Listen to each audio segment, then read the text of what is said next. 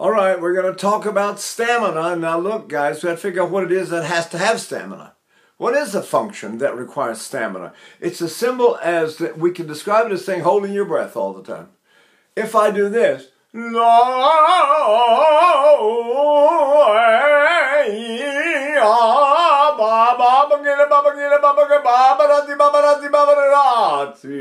notice the paper does not move, which means I'm holding my breath the whole time I'm singing, and nothing is coming out except sound. Any air that comes out has to be converted to sound. So there's no excess air coming out, which means I have to hold the rest of it.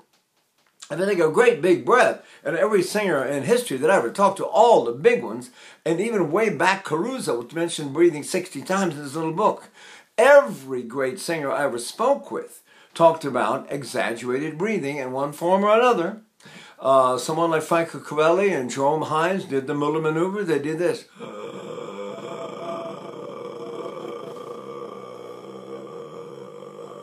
And so forth and so on. You keep doing it, and you finally try to do it for minutes at a time. But what is it really doing, though? It is exercising the muscles that draw the breath in. And I'm not talking about those muscles. I'm talking about the muscles way down in my lower back, and your flanks go out in the back like this. Your ribs expand in the back, and the diaphragm not only goes down this way, but it goes down that way in the back. Now, every exercise that we can do I should say every vocalist we can do to exercise those muscles, that means expansion of the ribs, especially the lower ribs in the back. And it means, of course, that the diaphragm will be going down, and you will be maintaining that as you keep going, especially if you pull in your abdomen while you do it, which is Caruso and Lily Lehman and a lot of historical singers. You pull in the abdomen while you're doing it. Gali Kurchi said to glue your abdomen to your spine when you breathe. So the whole idea is that because you've eliminated the belly as a place to breathe, you're causing the diaphragm to do this.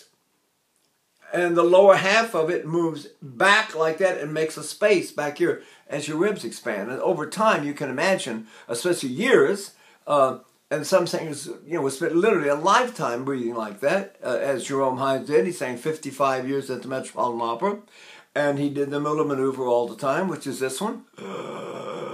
You're drawing your breath in against a half-closed glottis. When I start to sing, I don't let all my breath go. I have to hold it. So I go.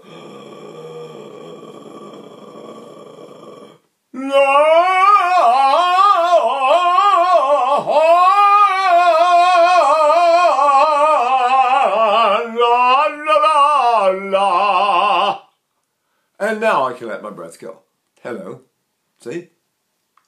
Some singers never let the breath go. They hold it all the time. Some singers are famous for if they used a forward pressure on the diaphragm and went, it's called a Valsalva maneuver, and that's the medical term for it. And Lily Lehman used it for an entire career.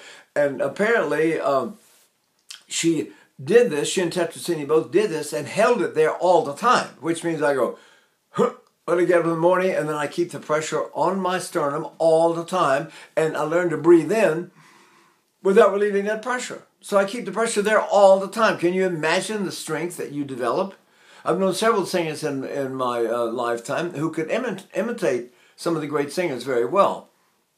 And I remember several sopranos who could imitate some of the great sopranos, but they could never imitate Rosa Pansel or Luisa Tetrazzini. They said they were too strong, they couldn't do it, and they couldn't maintain it for more than a few seconds. And apparently these singers did that all day long. So I get up and go, and I hold it there. From now on, I keep it there. I just did a videotape, some of you might have seen it. What is holding the breath against my chest? The world's greatest baritone in history was Mattia Battistini, king of the baritones, emperor baritones, they called him. And they asked him, how do you sing? And he said, I press my chest. What are you pressing it with? Valsalva maneuver, which means the air has to come from behind you and lean up against the front, like this. Tetrazzini said that's like leaning a ladder against the wall. So I want to develop stamina. I have to do these exercises all the time. You don't need to sing a lot because your vocal cords are free, and the only exercise they do is this, which is very easy and very natural for them. But when they get longer and sing higher, the glottis gets narrower and the vocal cords actually close tighter and get longer and thinner, and the resistance in them increases to sending air through them to make a sound. So we don't know how much air we send. We send such a minute amount that I can literally use this candle flame, which is the old exercise, or I can use this, and it doesn't even move the paper. And ideally, it never moves the candle flame. So you can do the alphabet, go through the alphabet and go ba ba ba ba ba sa se si sa si da di di di da di di di di va vi vi vo vam vi vi vo vom. Right? G Georgia Jones John the jungles of Georgia, and all those sounds coming out certainly sufficient to sing in the theater. I've done it hundreds of times. No air is coming out that is not utilized to make sound. So our problem with the stamina, the question is with stamina, how do I develop enough stamina to be able to hold all that breath I'm not using all this time, right? So you breathe in like crazy and then you hold it. No, I can't hold it with my throat. If you hear me holding it up here, it's going to affect my voice like crazy. So some singers are holding the larynx down like this. Hello, how are you today? That's the way I sang as a bass in college, by controlling my breath, if you want to put it that way, by holding my larynx down. How in the world do you control all this breath and keep it inside your body without holding your larynx down? You breathe,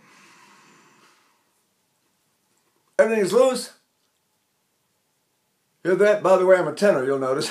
If I don't hold my breath down, I'm going to hold my larynx down, I'm a tenor. So I go, so how in the world am I keeping all that breath in my body? So that's where you get things like singing is inhaling. I feel like I'm still inhaling. So when I sing, I only give sound. I'm not going to go, by the way, that'll cause nodules on your vocal cords if you do that long enough. If you do it with force, you can damage your nerve and lose your voice forever. So we learn to never, ever let air pass through the vocal cords unless it's creating sound, which means we only make sounds. We don't make breathy, we won't do breathy sounds. We do sounds that are not breathy. Now, if I go, la, that one is fine. What if I do this?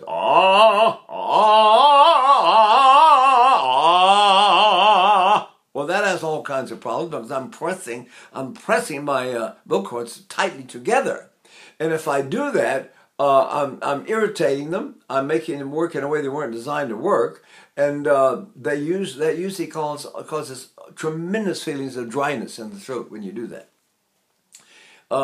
The people that get too much mucus usually get it either as a reaction to food, drink. Sometimes the dryness comes if you drink something like white wine, which has nitrites in it. It dries out your throat, and your whole throat gets dry. But for those cases where the vocal cords themselves tend to get dry, that's usually because you're simply closing too much vocal cord, right?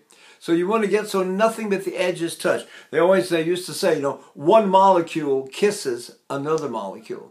And that's your voice. And that's why the most important vocalist in the old days was la messa di voce. The crescendo, decrescendo. So I start with my smallest sound and go, then I crescendo. And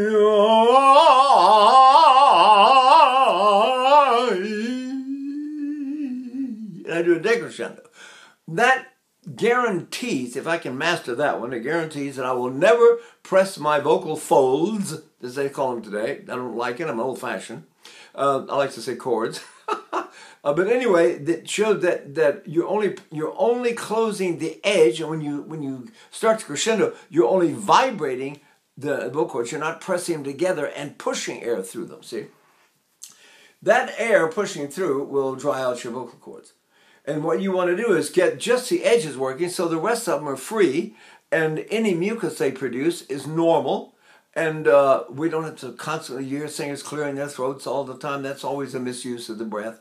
In fact, Lamperti wrote that in his book. He said all problems in singing have to do with the mismanagement of the breath. Right? And it is true one way or another. It really is. Now, if I do something like breathe the I formation, like Mr. Lamperti recommends, where you say sty, and I go, now I'm going to maintain that throat form and sing through it.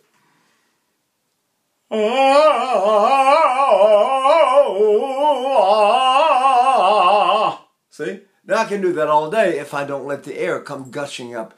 You know, you can either push the air or you can release the air. If I relax, if I push it again, you can hear it's cutting off the vibrating function of my vocal folds. See? So the idea is for you to do exercises of the type that train those muscles that draw the breath in, and then you develop the stamina in those muscles until you don't ever get tired when you sing. And I'm going to say I sang some big roles, very long operas. Queen of Spades by Tchaikovsky is 4.5 hours, and No Carlos 4 hours by Verdi, and March of the Singer is 5.5 hours. You also rehearse all day, so you cannot sing in a way that makes you tired, which means you must start now doing everything you can. You do yoga, you swim, endless swimming, long distance swimming. Caruso, Corelli, Kirsten Flogstad, Joan Sutherland, Nellie Melba were all long distance swimmers. Beniamino Gigi played saxophone. Martinelli played clarinet.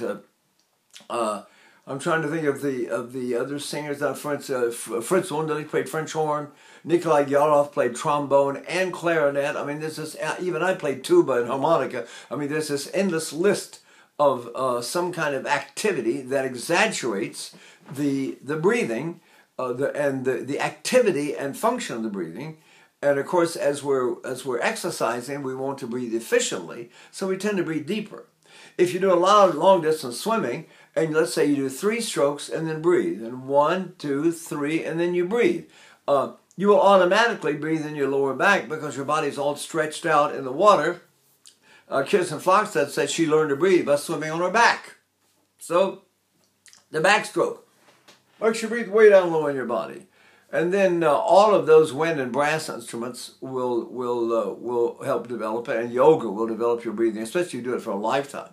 The great thing about yoga, Robert Merrill did yoga 2 hours a day and sang until he was 88. And I mean, I sang with Helge Rosvang as a colleague. We sang together and in the same theaters, and he was still singing at 71 when he died. He did yoga, Rosvang did yoga 3 hours a day, every single day. So the idea is to do all these exercises that develop the breathing in a very exaggerated manner, right? One of the hardest ones to do, for those of you that are ready for something like this, be careful, but blow all your breath out, empty, try to sing to make sure it's empty, and then just let in 2 drops of air, and go, ah, ah, 3 drops of air, ah,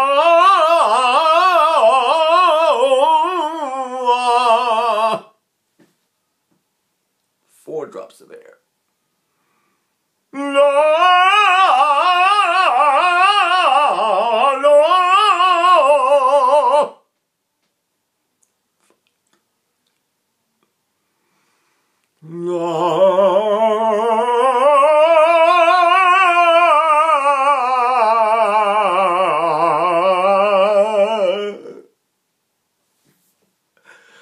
'Anyway, you do it to as far as you can. 10 was the great number. Caruso used 10 in his famous 40-step walk. 10 steps breathing in, 10 steps holding empty. And that means full. I'm sorry, not holding empty, holding full. So you breathe, 10 steps full, and then you hold full, which means you keep breathing in. Then you blow all your breath out over 10 steps. and you hold empty for 10 steps. Now, to hit that number 10 every time exactly right, you must also learn to regulate your breathing. It's not just amount and capacity. It is constant regulation, that you don't end up empty before you get to 10, and that you don't still have air in your body when you get to 10. If I blow out and I'm empty by 5, there's no way I can make 10. I'll get too exhausted, but I'll try. Let's see, I exhale 10. Now I'm empty. Right? I'm gonna hold.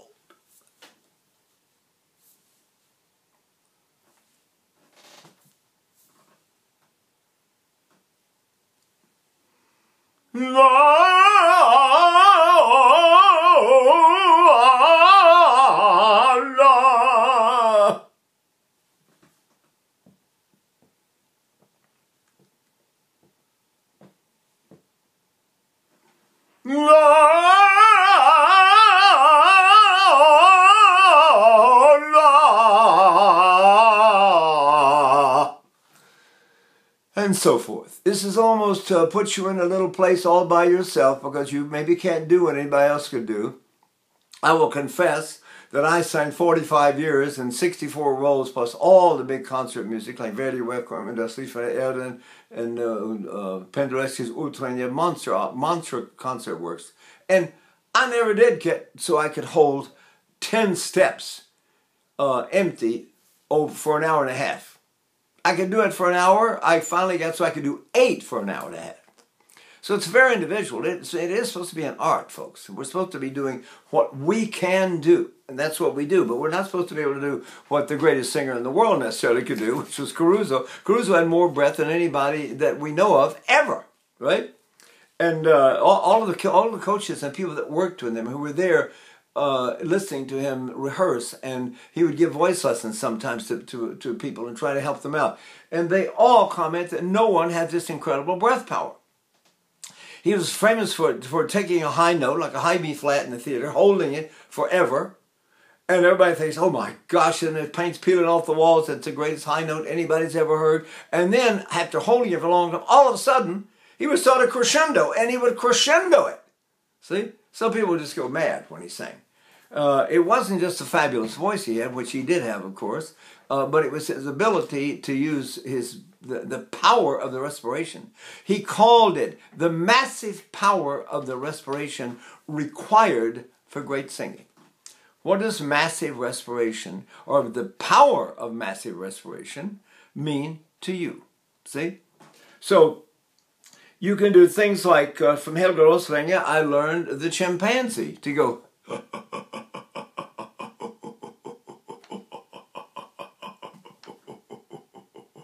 You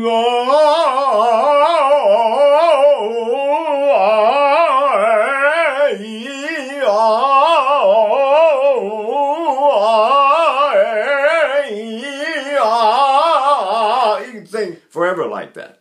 See? If you train yourself on both ends to overfill, people say, don't breathe, because they may hear you doing this. If you're controlling with the throat, it's better not to breathe. But I want you to breathe. Let's say I do the famous diaphragmatic lift of Richard Tucker and Eleanor Stieber. And Tucker taught me that the snore breathing exercise would help develop that particular way of breathing the most, because it does cause your abdomen to relax and go in.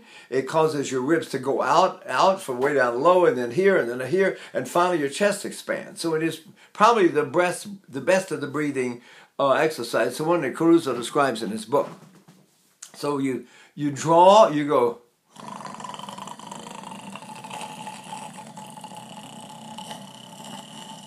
See, my abdomen's going in. I'm not pulling it in. It just goes in because my ribs are expanding, and it just draws my belly in. And now my ribs start to expand here. At first they expanded way down low in the back. And now they're expanding here in the middle. If I keep going, now they're starting to expand here under my arms. And finally, my chest expands. Everything goes like this. And then I've got to hold it and speak to you so you can't tell I'm holding my breath. But believe me, I'm still full, and I replace it. as I go along. Hello, how are you today? So I'm holding full. I'm not holding pressure here like some singers do, but I am holding full. So any of these exaggerated breathing methods over a period of time, you can play. Now you can see if you play a wind instrument or a brass instrument, or you do serious swimming, or you do them all and do yoga every day, your breathing is going to develop finally. And remember, the bigger the drum, the bigger the sound. So if I keep expanding, develop this expansion in my breathing, my voice is going to get bigger and bigger and bigger over the years until finally I can sing dramatic repertoire with no problem. I'm going to sing one way. I'm going to play the drum this loud. That's all. If I want more sound, I have to have a bigger drum. But I'm hitting it the same way. I'm not going to hit my little drum harder and harder and try to get louder and louder with a small drum. I don't want louder and louder. I just want a bigger, fatter tone. And to do that, you need a bigger air bucket with more breath capacity. So if I breathe, another one is an exercise like yoga where they do breath of fire. Now you go,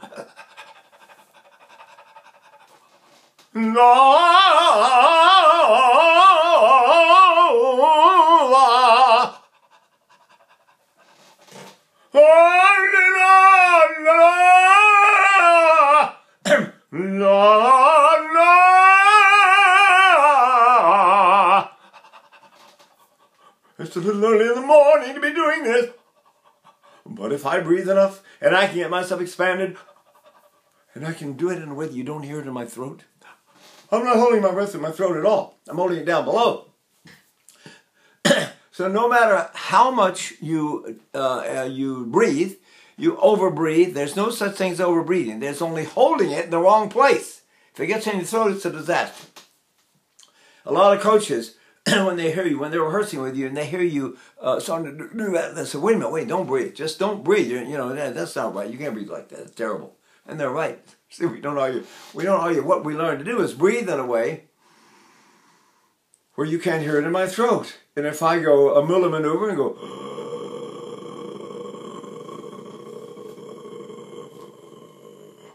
I'm still not going to let you hear it in my throat. See, I'm full of air, but I'm not going to let you hear it in my voice at all. If I can help it, I'm not going to do it. If I do the snore, I go.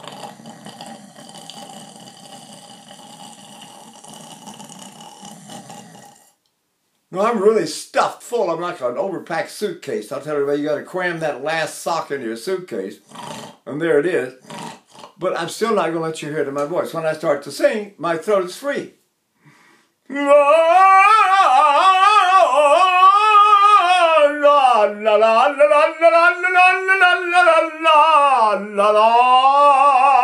I'm 83, and I get energy, in spite of being an old geezer, I get energy from all these breathing exercises. I didn't warm up today. I just started doing them and started to see if I could give someone a better picture of what it's like when your voice has disappeared. You can't find your diaphragm. There's all kinds of things that can happen. So you breathe.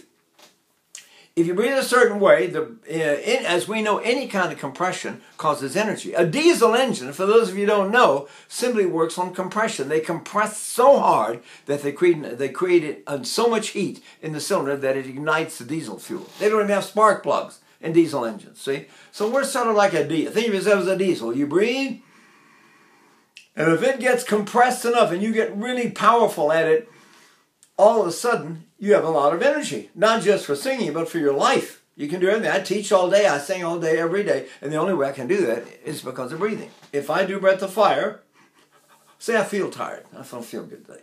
What's the best way to make myself feel better? Breath of fire.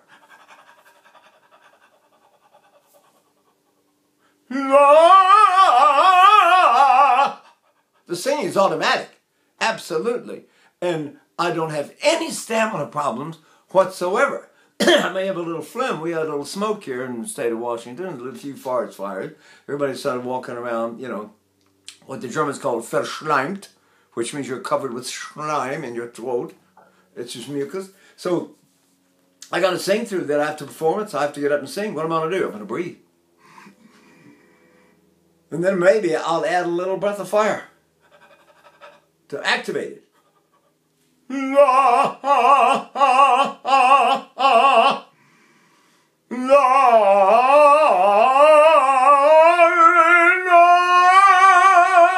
la, la, la, la. So all these videotapes, I've got 144 of them up or something on YouTube. And the singers that are interested will go through all these. And you'll find there's constant references to breathing, because that's the way I was taught when I was a young singer. I remember I was 21 and I met Giovanni Martinelli, and I asked him about it. He was 77, still singing at the Metropolitan Opera. And all he talked about was breathing. You know, qui respirare e qui postare. That's all you say. Here, breathe, place it there. And this business of breathing, I was saying for Richard Tucker, he said, get a good breath under that. Well, how, Mr. Tucker? He said, you know, breathe behind you and sing in front of you. And sing in front of me, here, sing here, here. So his idea was to breathe and then do a tetrasinico, leaning the ladder. So if I create a big air column, she said, fill it up from the bottom of the top. And then I take that ladder and lean it over against my diaphragm. See? That is a type of Valsalva maneuver. But all this breath activity is what gives you stamina, which is what this tape was intended to be, which was to show you how to not get tired vocally. Remember, if you get tired and you still have to produce air to get your sound, we don't want anybody to hear it breathy, but you still got to use something to sing with, see? And if that breath starts to leak and come up through your vocal cords while you're singing, you can get hoarse, you can get nodules, you can get nerve damage. All those big doctors, the throat doctors, used to send me everybody when I taught in New York, because everybody was it was always breathing. It's always the problem. Yeah, that's to quote Mr. Lamperti again, all problems in singing have to do with breathing, right? So let's breathe and breathe and breathe, and remember, don't let anybody hear that you took a breath. So I'm full right now, and you couldn't tell. See? I can also breathe silently, so you don't know I'm breathing. I'll do one of the let's say I do the snore breathing, but in a way you can't hear it. I'm really doing that, but I'm not going to let you hear it. Now I'm full of air. Nobody knows it. Nobody saw it. I'm sure not going to let anybody hear me breathing. Not in a performance. You can do it in private at home, but in a performance you don't let anybody hear you breathe. And this constant repetition is how you develop your stamina. Okay? Okay. Bye.